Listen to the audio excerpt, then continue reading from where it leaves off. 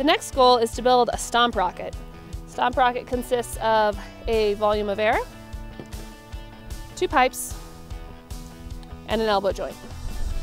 The goal is for the kids to design something. So the main 2 ways to do this using standard units are to go lengthwise or hot dog style with the paper and go ahead and cut it to form. Would you like to make some wings out of that? Or they can use the shorter pipe. Oops, I got the shorter pipe here. This one goes here. So you want this to be kind of loose because it's going to come off, but it also needs to have some form to it. And we have tape. The tape will need to be supplied by the school as well as the scissors. Yeah, just or whatever shape you want to make your wings. So it's a design experiment. The only requirement here is that they fold this top down so the air doesn't escape. And that's going to give functionality to the rocket.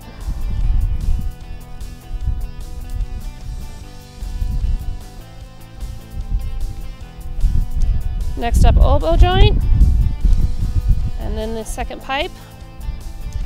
Each kit contains a roll of duct tape. Eventually you might need to refill this, but it shouldn't take too much. Let's do that up. And then you're going to go ahead and attach it to the volume. And this can be done in the classroom before. It might help to show the kids this section of the video, although that does give them an idea of an adult example versus coming up with their own. There is a space on the data sheet for them to draw the rocket design. That also helps hit some standards. So there we have our stomp rocket. You ready for this? I'm ready. Okay. So the challenge is they need to hit the rocket. It's not going to knock it off because this doesn't have much momentum, but we're going to try and hit it. So we'll do hits over eyes. So I'm going to try and angle this to hit a rocket, and here it goes. I think we hit the top one.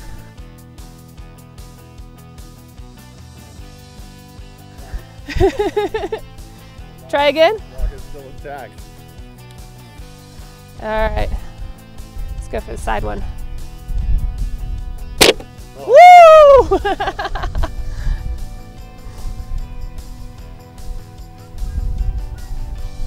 And then it does help with this is crushed to just hold your hand here and force some air into it, and you're back good to go. There we go. That is Stomp Rocket Engineering with an Aerosport setup.